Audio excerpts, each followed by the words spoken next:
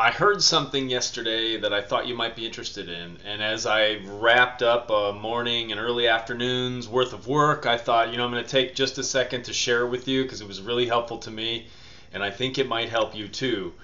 It's related to this image you see behind me on my whiteboard down in my home office, downstairs. This is a wall that actually my son and I painted with an Idea Paint Create kit. It's pretty cool. We turned the wall into a whiteboard. The whiteboard has become a very, very important process for me, and it is related to this concept that I heard yesterday, which is this, that you will never be caught up.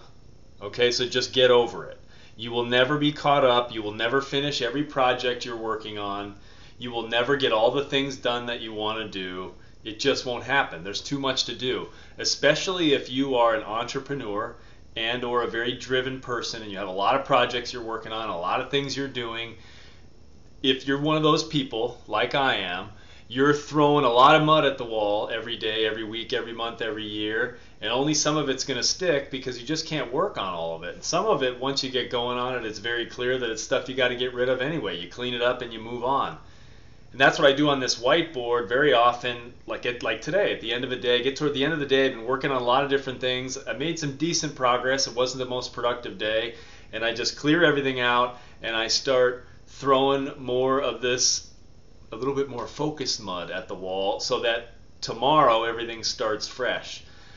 But it's that concept that you will never be caught up as an entrepreneur, as a business owner, or even as someone who works for another company but is very driven, project-oriented type person, creative type person. Let go of the feeling of being caught up, or that you have to get caught up, or that you need to get caught up, or that you will get caught up, and that you will finish every single project that you're working on. Because once you do that, it actually is extremely liberating. What you need in its place are processes like I use with the whiteboard. So this is just one of many processes I use to clean up and reset and get going tomorrow on the things that need to be done.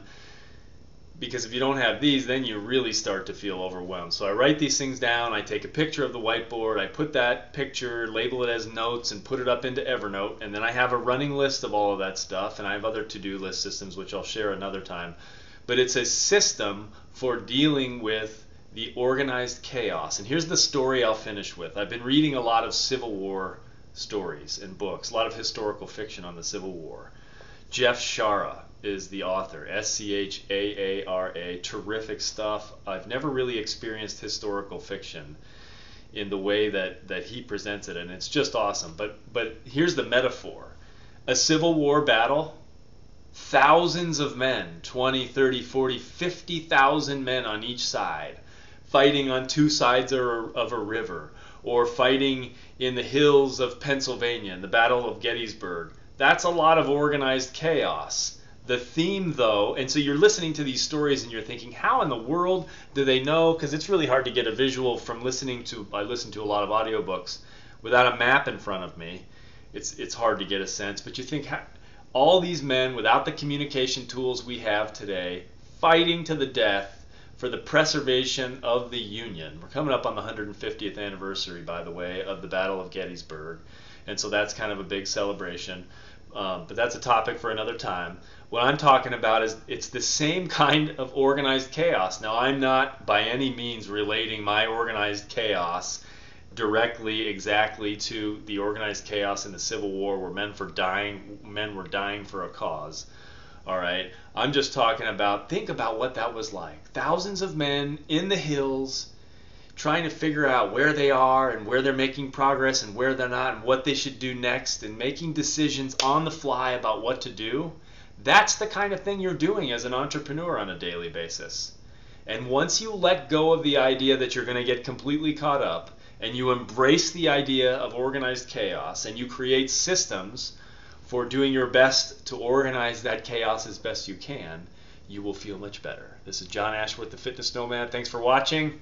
Take care.